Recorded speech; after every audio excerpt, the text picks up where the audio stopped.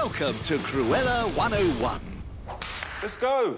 Let us begin with the frightening and fabulous titular character, Cruella de Vil. Fabulous. Of course, there is the obvious, the unique colouring of her hair. Stunning. And her ruthless record of road rage. Whoa. Both versions of the character were inspired by movie star Tallulah Bankhead. My. Who makes a cameo appearance in the film here. That's quite fabulous.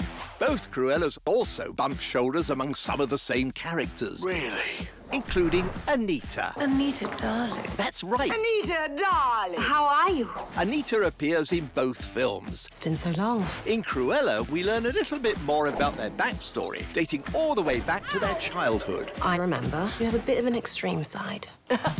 In 101 Dalmatians, Anita meets her future husband, Roger, when they were brought together by their dogs, Pongo and Perdita, in Regent's Park. Can we go here? Regent's Park. Perfect. A significant location in both films. She always comes here. Regent's Park.